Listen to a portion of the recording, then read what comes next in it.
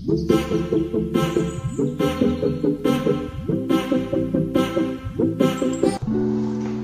students, I am Benila, your English teacher for grade 11. Already we have completed Unit 1, Prose, Poem and Supplement Reader. Now let us move on to the Unit 2. Already we have completed Poem and Prose. Now let me move on to the Supplement Reader. That is the second Supplement Reader. We are Shot in the Dark, written by Saki. So Saki is a pen name and his full name is Hector Munro. So Hector Munro is having another one name, that is a pen name we will call for the writings he used to have. So that name is Saki. Okay, so don't confuse with the pen name. Okay, now let me go about the author. After that we'll go to the story. Okay, so Hector Munro was a British writer whose witty and mischievous, sometimes his macabre is a dreadful stories or fearful stories we can say. So his satirizes about Edwardian society and culture. So his stories, everything, it will be about this fearsome and mischievous and sometimes witty too. Witty means a comic one. Okay, so now let me tell you about him. He was born on 18th December in 1870 and it is in Burma, and he died in 14th November. And he is known by his pen name. Already I told you pen name Saki, and also he will be called as a H. Munro. Okay, and he has published nearly 138 short stories and 5 plays and 2 novels and dozens of sketches and political satirizers and essays. He is considered as a master of short story and often compared to O. Henry. Okay, now let me read and tell you about the author. So take page number about the author in page number 62. Everyone take your textbook, page number 62 about the author. Okay, now let me read you and listen. Hector Munro, born in 18 December in 1870 and died in 14 November 1916, better known by his pen name Saki and also frequently as H. Munro, was a British writer whose witty, mischievous and sometimes macabre, that is I told you already, dreadful or fearsome stories, and satirizes Edwardian society and culture. So always it depends on Edwardian culture and society. So he is considered as a master of short story and often compared to O. Henry. Besides his short stories, I told you how many short stories he has written? Nearly 138 short stories he has written, and he wrote a full-length play. Okay, so the title is The Watched Pot in collaboration with Charles Maud. So he has written with the collaboration of Charles Maud, that is The Watched Pot. And he has written nearly 138 short stories and 5 plays and 2 novels too. Okay, so I hope you have understood about the writer. Let me move on to the lesson. That is the supplement reader. Take page number 58. A Shot in the Dark by Saki. Okay, take that. So now we'll move on to the warm-up. Can you spot 10 differences between these pictures? Have you taken the page number 58 and say that you have to mention that differences in the picture. Okay, so note it down in your textbook. Complete that. How observant are you? Individually, try to spot as many differences as possible in 5 minutes. If you have spotted less than 5, then you really need to improve your observation skills just to save yourself from being misled. So you might have seen many persons by the appearance they will find or they will tell the character. So they will be able to observe very well whether this person will tell lie or not, they can understand. So many appearance or something they can find it and they will be able to observe the person. So here you have your spot the differences between by seeing this picture you have to spot. So by that we are going to guess how observant you are, how you are going to observe the persons. Okay, so now what is the reason behind the observation we will see in this story. Let me tell you the characters in the story. There are 4 main characters: Philip Slaughterby, Mrs. Saltanchago, Betty, and Cloud People Casey. So let me tell about them. Philip Slaughterby, a man who aspires to become politician. So he wants to enter into political life. So he aspires to be a politician. And Mrs. Saltanchago, she lives in Brilmana, that is in place of Chalkshire, that is in London, a rich and influenced lady of high rank. And her son, Betty, son of Mrs. Saltanchago. And Cloud People Casey, a friend of Slaughterby. So now we have seen there is a 4 characters. Now let me tell you the gist of the story. So before that, let me ask you a question. How many of you would like to help a stranger, even in bus stand or in market, any place? If a stranger is coming and asking a help, will you help them? Sometimes you may help. Okay. So how you will be able to help them? Will you find that they are telling the truth? If they are asking for money, will you inquire that really their money has lost? Yes, you might inquire that. Okay, so how you will confirm that they are telling truth? By their appearance or by asking repeated questions to them, right? Okay, so you might ask them how much money you had in your purse or something. You will be asking them and you will identify that they are telling truth or not. Then you will be helping. Sometimes if you find that they are telling lie, what you will do? You won't help them. Okay, so here is also a story like that.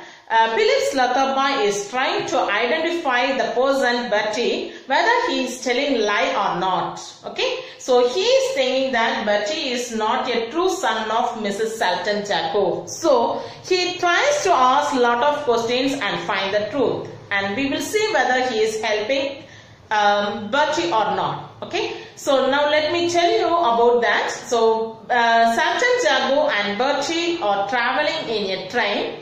So when they are traveling, Betty wanted to tell something about his mother, how she looks like, what is the, they have some crest, there is a jago crest. Okay, so the simple like a print or something they have. So that stamp thing, whether this is Betty is having a real one or not, is the doubt of Philip Slaughterby. Okay. So how he is managing by asking questions, and at last how he is finding the truth whether Betty is Saltanchago's son or not. Okay, so the travel in this train, we will have a lot of conversation between Philip Slaughterby and Betty. Okay, now let me move on to the lesson. Read page number 58. Here is an amusing story that describes how a man who considers himself very smart and observant finds that he had mistaken the genuine plea of a stranded youth. Okay, so here is a man, he is considering himself as a very smart person. So most of the time we feel we are very smart. Okay, so we will tell to somebody that I am very smart to observe the person's character, so I was not in trouble. Okay, so being very smart, we will be answering. Okay, so now here genuine person is we can see a genuine person, Betty. He is going to tell the truth to Philip Slaughterby. Okay, so now let me read the characters in the play. Philip Slaughterby, Mrs. Saltanchago, Betty, and Cloud People Casey. Okay, move on to the lesson. Philip Slaughterby settled himself down in an almost empty railway carriage with the pleasant consciousness of being embarked on an agreeable and profitable pilgrimage. He was born for Brill Manor, the country residence of his newly achieved acquaintance, Mrs. Saltanchago. Honorio Saltanchago was a person of some social importance in London, of considerable importance and influence in the country of Chalkshire. The country of Yorkshire, or at any rate the eastern division of it, was of immediate personal interest of Philip S.R.2.A. It was held for the government in the present parliament by a gentleman who did not intend to seek re-election, and S.R.2.A. was under serious consideration by the party managers as his possible successor, and with luck the seat might be held. The Sultan Jago influence was not an item which could be left out of consideration, and the political aspirant had been delighted at meeting Honorio at a small and friendly luncheon party. Still more gratified when she had asked him down to her country house for the following Friday to Tuesday. He was obviously on approval, and if he could secure the goodwill of his hostess, he might count on her nominating him as an assured thing. If he failed to find favor in her eyes, well, the local leaders would probably cool off in their embryo enthusiasm for him. Okay, so now Philip S.R.2.A. he is traveling to his pilgrimage. Pilgrimage means a religious journey.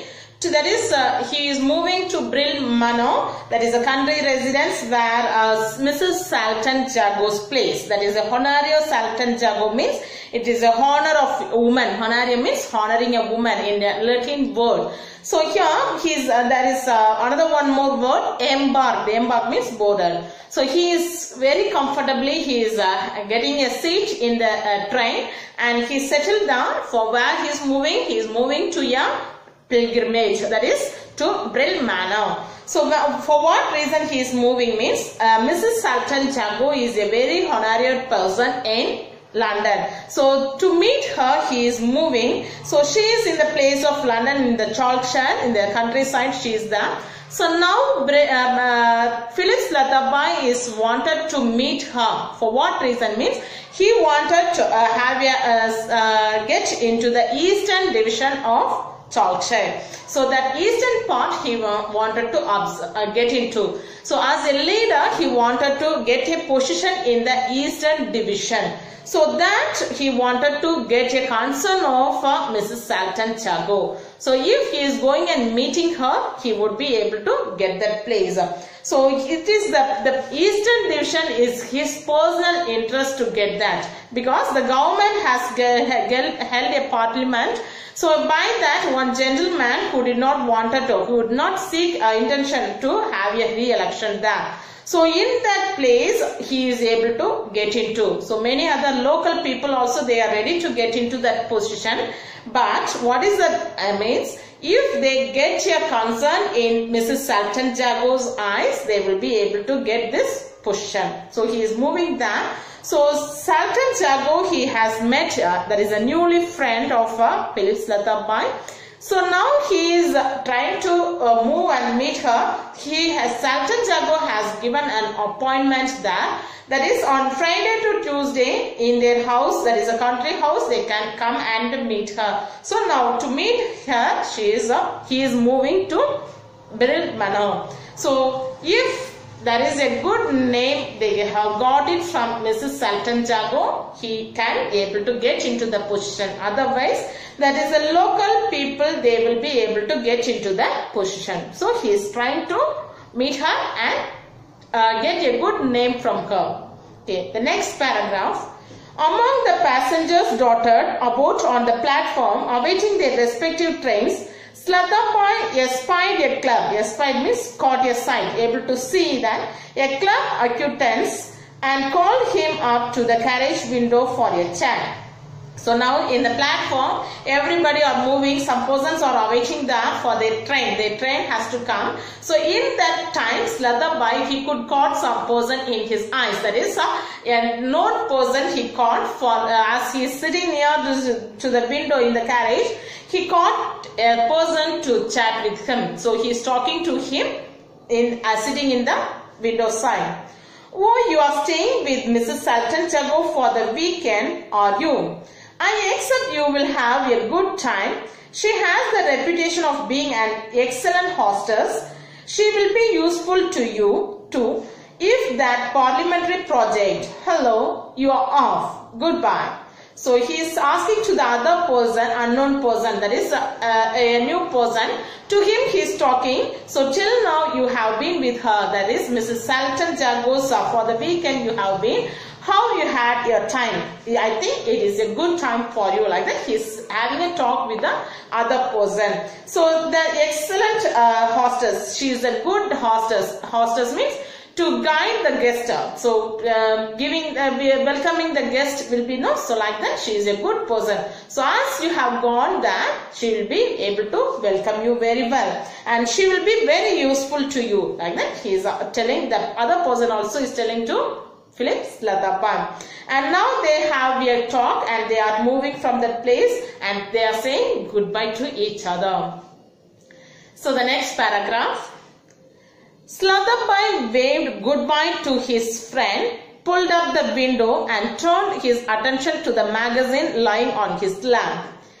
He had scarcely glanced at a couple of pages, however, when a smothered curse caused him to glance hastily at the only other occupant of the carriage. His travelling companion was a young man of about 22, with dark hair, fresh complexion, and the blend of smartness and disarray that marks the costume of a nut who is bound on a rustic holiday. He was engaged in searching furiously and ineffectually for some elusive or non-existent object.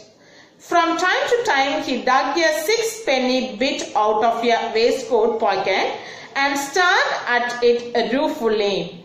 Then recommend the futile searching operation. A cigarette case, matchbox, latchkey, silver pencil case, and railway ticket were turned out onto the seat beside him. But none of these articles seemed to afford him satisfaction. He cursed again, rather louder than before. The vigorous pantomime did not draw forth any remark from Slotherby, who resumed his scrutiny of the magazine. Okay. The explanation. Slotherby, he is waving a goodbye to the other person, and he pulled up the window and turned his attention towards the magazine what he is having in his lap. So he has glanced at a couple of pages, 2 pages he has just glanced. Within that, what happened, a person nearby, he came very hastily, means very speed. That is another person, he came to his carriage. So his traveling companion was a young man about 22. 22 means 22 age, with a dark hair. His hair was very dark and fresh complexion. Fresh complexion means very fair in color, and the blend of smartness and disarray. Disarray means untidiness. It was not any good, a proper way, good way. That marks the costume of a nut who is born of a rustic holiday. Rustic holiday means going for the fishing places. Nut means going, being like a silly person. Doesn't being a formal, it is not like that. Informal way, going for the fishing, how the people will be very casual way, silly person. So like that his appearance was there. And he was engaged very searchingly, that is very furiously he was searching. Ineffectually means in vain. So it was not able to find that. He is searching something, but there is no use in searching. So for what he was searching, which is non-existent object, which we cannot find, that object he is continuously searching from. So he is in between, he is digging his dug a sixpenny bit out of his waistcoat pockets. So only the sixpenny alone he is taking again and again. He is seeing it that in a ruefully, very sorrowfully. When you are not able to get more money, only a few money is there with you, you will be very sorrowful, right? So like that, the person is getting very sorrowful by seeing the sixpenny from his waist pocket. So now his searching is not stopped. Again and again he is searching for. So when he is searching, he is taking all the things and he is keeping, spreading in the seat. So what are the things are there means? A cigarette case, matchbox, latchkey. A latchkey means outdoor key. Outdoor house we will have, no, in that one more key he is having. And silver pencil case. This all the things, and ticket, railway ticket, everything he has kept in the seat. Okay, so that he has spread out. But none of these articles seemed happy for him. So he is missing some other things. So he is wanted to search for that. So these all the things is not giving any satisfaction for him. Again and again he is cursing for the missing things. And his voice is raising up. He is louderly, he is cursing again and again than the before. So the vigorous pantomime. Pantomime means exaggerated behavior. So if we are missing something, we will be behaving in a different way, right? So like that he is doing all the things. But this way of the boy, the person's activity, nothing disturbs Slutherby. Slutherby is not ready to notice anything. He is just watching his magazine. Who resumed his scrutiny of the magazine. So he is continuously he is examining the magazine. Okay. The next paragraph we will see in the next class. Thank you for watching. Hope you have understood.